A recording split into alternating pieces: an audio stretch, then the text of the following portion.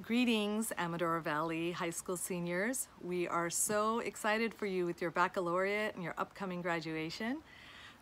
My name is Hina Khan-Mukhtar and I'm speaking on behalf of the Muslim Community Center in Pleasanton.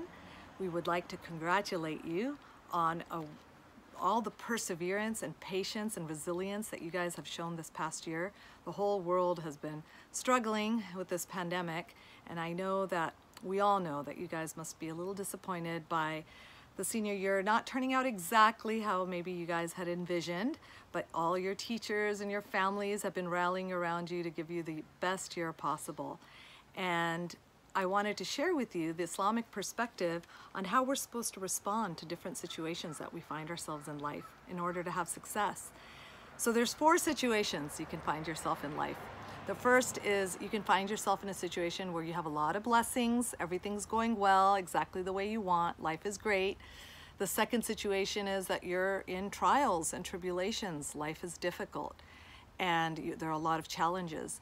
The third situation is that you're in a state of obedience to God, where you're doing what's expected of you and you're quote-unquote behaving.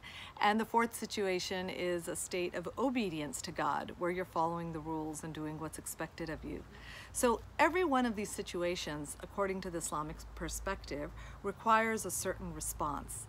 And if you know the correct response to the situation that you find yourself in, then we're told by our teachers that you're on a good track, on the path to God and on the path of your Lord's pleasure, divine pleasure. So what are the responses to the 4 different situations you can find yourself in?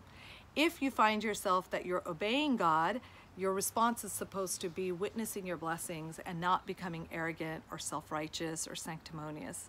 If you find yourself in a state of disobedience to God, then your response is supposed to be one of repentance and asking for forgiveness and changing your ways.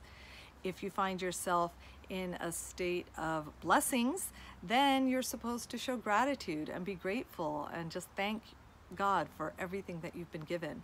And if you find yourself in a state of trials and tribulations, which many of us have found ourselves in this past year, then the response is supposed to be patience and perseverance and knowing that this too shall pass. And so I wanted to remind you all that hope is around the corner. There's a light at the end of the tunnel. You guys are out of high school and you're on to good things, and you're going to be grateful for everything that was done for you and given to you these past 4 years, and now you're going to continue to patiently persevere, and you're going to see all sorts of blessings come raining down on you. And the Muslims in your community are standing with you, wishing you the best. God bless you, and have a wonderful graduation.